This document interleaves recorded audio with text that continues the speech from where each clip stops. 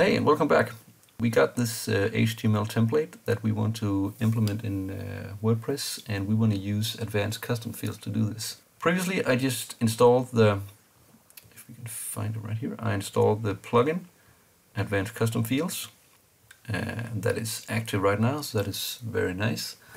Let's have a look at our new HTML template. I just copied the index file and the style into the WP content and themes directory, and let's have a look how this how these two files look in an editor.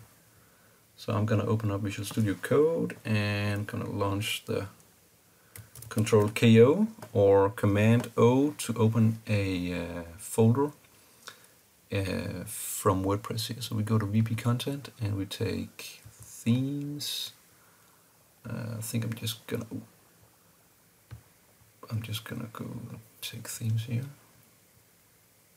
So we got this Innovation Cloud directory here, and we can see this is HTML only, rather simple. It's around 50 lines of code. We have styles, and that's also limited in content here. The first thing we need to do now is that we need to actually make WordPress detect this as a theme, because if you go to Appearance and Themes, it's going to probably report that it is broken. Yeah, you can see broken theme, there is no template header. So how do we get that? Well, if we take a look at one of the other themes that come shipped with WordPress, we need to find the style CSS. And then we can see we have this header right here. And we don't need all of it, but we're just going to copy it.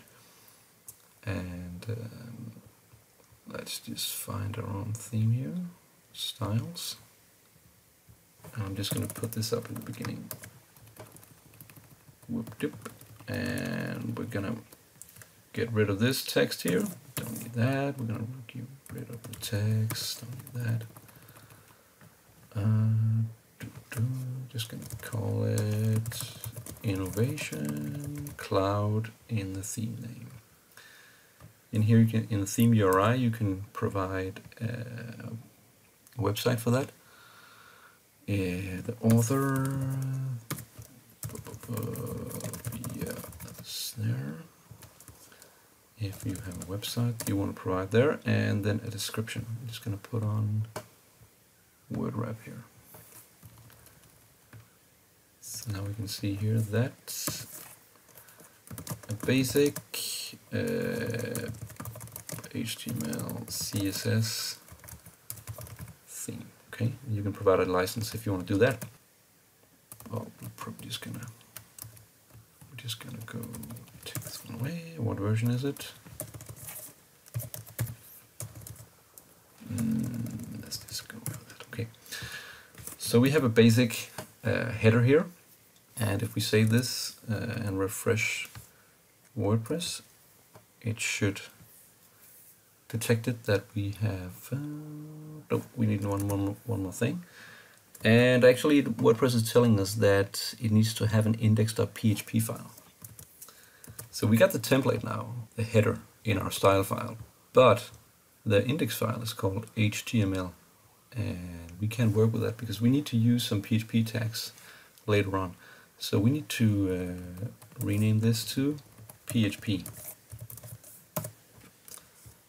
Alright, I'm going to save it. Let's refresh once again. So now we can see here we got Innovation Cloud. It has detected the theme. We don't have an image right now. You could do that if you wanted to put an image there.